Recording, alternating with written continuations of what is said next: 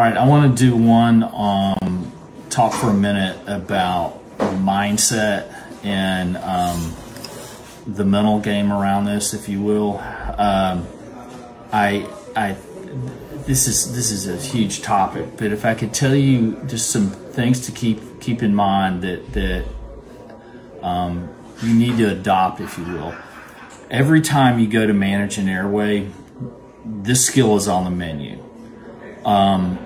When you reach the bottom of the syringe of rocuronium or succinylcholine or whatever paralytic you're using, you are committed to performing a cricothyrotomy or surgical airway.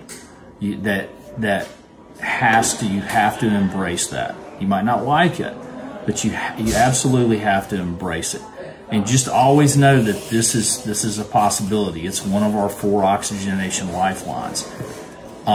You need to prepare yourself for it. If you work in emergency medicine and you manage airways, if you do this long enough, eventually you're gonna have to perform one of these. I'll have people from time to time that will tell me straight up. They'll say, oh, I work in a place I'll never have to do this, and my words for them are brace for impact. So you need to adopt this attitude of every time you get ready to step up to manage an airway, just ask yourself, is today the day I'm going to do a cric?